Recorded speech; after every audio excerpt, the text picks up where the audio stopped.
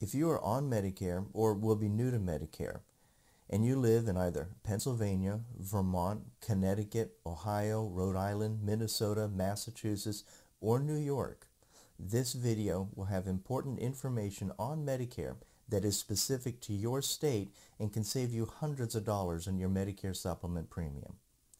Now, most people that have been shopping for a Medicare supplement have already heard that most often Medigap Plan G offers a better combination of price and value than the very popular Medigap Plan F. Now, that is true in most states, but not all. If you live in one of the states that I just mentioned, your Medicare supplement is subject to a state-specific law that reduces the value of Plan F and Plan G. In those states, it is often Plan N that offers the best combination of price and value. Here's why. As we look at this table of Medicare supplement plans, we see the plan name along the top row and the benefit categories in the left-hand column. If you look closely, we can see that the second to last benefit category is Medicare Part B excess charges, and it shows that both Plan F and Plan G offer insurance coverage in case you're subject to the Medicare Part B excess charge. These are the only two plans that offer this benefit. Built into the monthly premiums of Plan F and Plan G is the cost of paying all potential Part B excess charges. What this table doesn't show is that each of the states that I had mentioned have a law that forbids Part B excess charges. If you live in Pennsylvania, Vermont, or Connecticut, or any of the 8 states that I mentioned earlier, you don't need to pay extra insurance against possible Medicare Part B excess charges. You have no risk of being subject to the Part B excess charge for Medicare services in your state. So what is a Medicare Part B excess charge?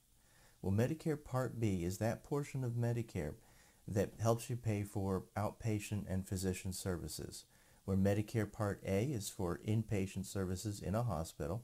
Medicare Part B is outpatient and physician services. After you pay the annual deductible for Part B, and that's $166 in 2016, then Medicare pays for 80% of the Medicare billing. Now, when a doctor decides to accept Medicare patients, then he or she will have to sign a contract with Medicare. And in that contract, they agree to either accept assignment or not accept assignment. When they accept assignment, they lose control over the prices for their services because Medicare assigns the price for each service. And then in that agreement, Medicare pays its portion, and then which is the 80%, and then the rest is either paid by your supplement or by yourself if you have no supplement. Now, for a more specific definition, we can always refer to the Medicare and You guidebook, which you should all have. And in Medicare and You, their definition of assignment is an agreement by your doctor, provider, or supplier to be paid directly by Medicare, to accept the payment amount Medicare approves for the service, and not to bill you for any more than the Medicare deductible and coinsurance. You can also find that, of course, in the 2016 version of the Medicare and You guide as well. So a doctor that does not accept Medicare assignment can charge you more than what Medicare would normally charge, and they can bill you directly. That charge, it is limited. They can only charge you up to 15% more, and the exact formula is a little involved. You can look that up more on Medicare.gov. But the bottom line is that if you have Medicare Supplement Plan F or the Medicare Supplement Plan G, then you're paying for insurance so that if there's a Medicare excess charge, you're covered.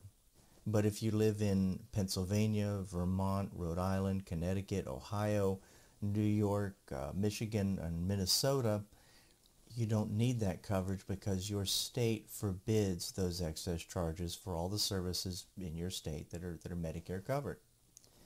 It's kind of like paying for a homeowner's insurance that includes a pool when you don't have a pool. It's just excess cost that you don't need. Typically, a Plan N, which we talked about, that does not have that coverage for the Part B excess charge, will save you between 25 and 30% over Plan F and between 15 and 25% over Plan G. So let's take a look at some actual prices. We'll take a look at two different zip codes, and you can see how Plan N can save you money over Plan F and Plan G. Alright, so we just want to show a couple quick examples so you can see the kind of money you can save switching to a Plan N if you're in the right state. And we're going to pick on two different here. We'll start with the Commonwealth of Pennsylvania, and let's see here. Here's a zip code 19406. And this software, we can see that you can use a woman who's Plan F and at age 65. We can choose any age, obviously, and what we're going to find is that it's all pretty much going to be the same as far as the amount of savings regardless of age. So let's start by getting a quote real quick here. And we're starting by looking at Plan F, and what we want to do is show how much you can save with Plan N versus Plan F or Plan G. Just to make this easier, we're going to switch it from a monthly price to an annual and take out the expanded quotes so that you can see that, for example, here in this particular zip code, there are a lot of companies offering a Plan F. And note the prices. You start all the way from $1,900 a year all the way up to over $3,000, one at $4,000 for the exact same plan. So obviously you need to shop. Regardless, you should be shopping your plan on a regular basis to see if you're getting a good price. I won't say that the cheapest is always the best. I'm not saying that, but you should shop. So what we have here, let's take a look and clear that out. So we can say that a Plan F here is about $1,900. Let's use some round numbers here. We'll save that number. We'll go to Plan G real quick. Same person. What would the Plan G cost them? Well, the Plan G can cost them from $1,900, you're coming down to about $1,500 or $1,600. You save about $300 for a Plan G. Now, considering that the only difference between the Plan F and the Plan G is the $166 Part B deductible, that's still a better value. Plan G is still a better value than Plan F. But now we'll come down to Plan N, which is similar to the Plan F, except for the Plan G, excuse me, except for the fact that you are not overpaying because you're not paying for excess charges.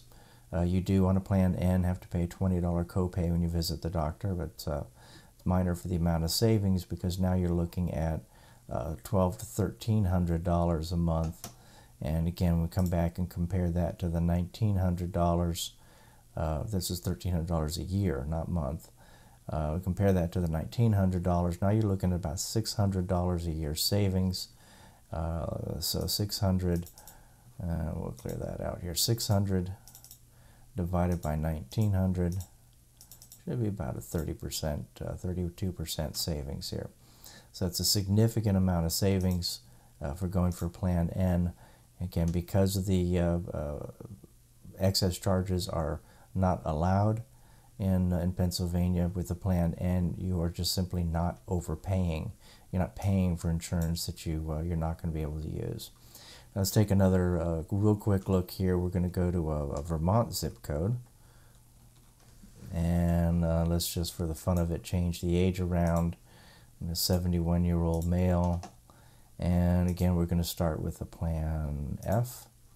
And let's see what we get here. Now, Vermont, unlike Pennsylvania, is a community-rated state. And that means all the plans are community-rated. You can get more details on what that means in the Medicare and You guidebook.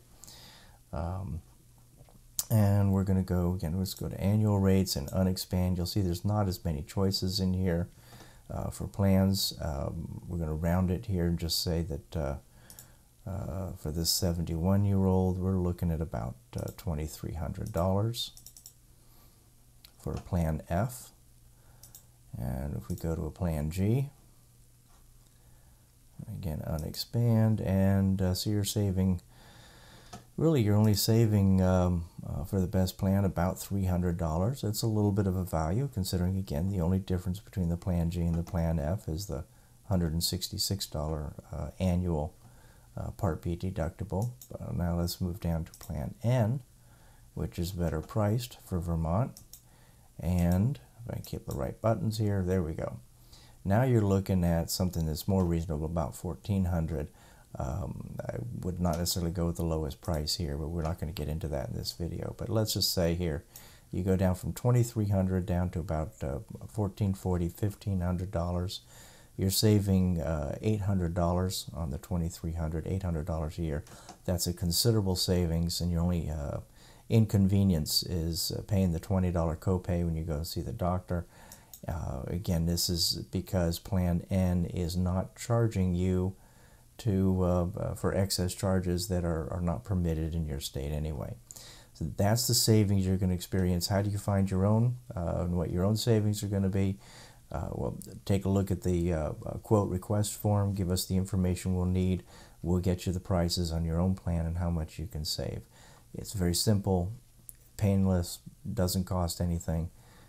It really is a no-brainer to at least give that a try. So if you live in a state that forbids Medicare Part B excess charges, but you have a Medicare Supplement Plan F or Plan G, you're paying for insurance that you probably can't use, and you may be overpaying by 15 to 30% for your coverage. Now remember, unlike Medicare Advantage plans, with Medicare Supplement plans, there is no open season. You can save money on your Medicare Supplement plan any time of year. But the first step is to request a quote. Let us do some shopping for you and show you how much you can save. Click the link either on this video or the one below, and we'll email you back the prices so you can see what you can save and make an informed decision. I'm Matthew Clausen with MedigapSeminars.org. Thank you for watching.